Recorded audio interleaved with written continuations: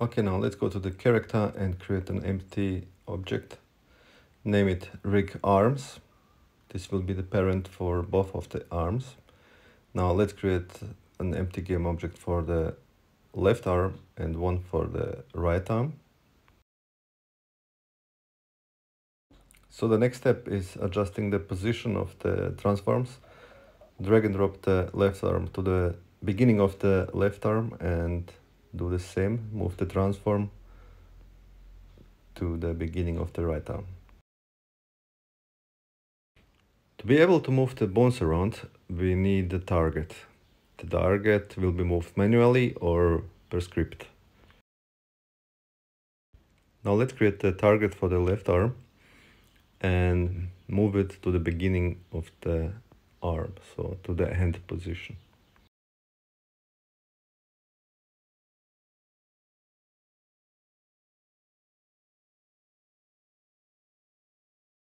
Now let's create a hint. The hint is responsible for bending of the arm, so we put it on the elbow position.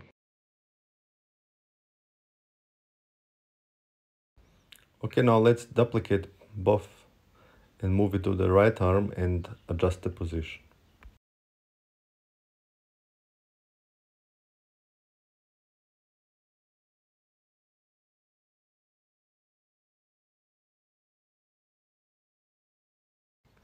Next step is to add the rig script to the rig arms, so that to the parent of the left and right arm.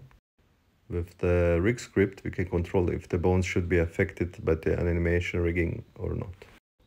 Now let's go to the root transform of our rig. This is the character itself. Add the rig builder script and assign the reference to the rig arms. Now we are ready to go on with the 2-bone IK setup for the arms. Go to the left arm, add component and type in the script 2-bone IK constraint. So now let's open our tree and drag and drop the target and the hint into the reference slot. Now bonus tip is here to go and find the first bone, so the hand which you want to move. So starting point would be the hand.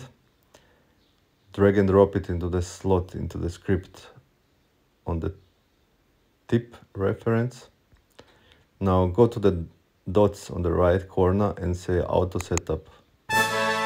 So the script will automatically go down the chain and assign the next bones into the reference slots. So let's do the same on the right side. Add the script, assign the references and do the auto setup.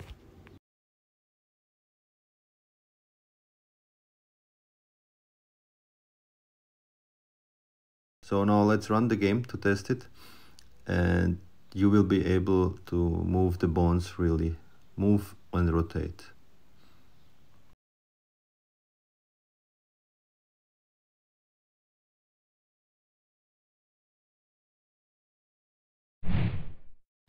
So bonus tip for today, add the bone renderer script to the character and it will make all the bones visible for you. You have different options here in the script to change the color of the bones, to change the form of the bones, make it thicker or thinner. Yeah, that's it for today. I hope it helps you. See you in the next one.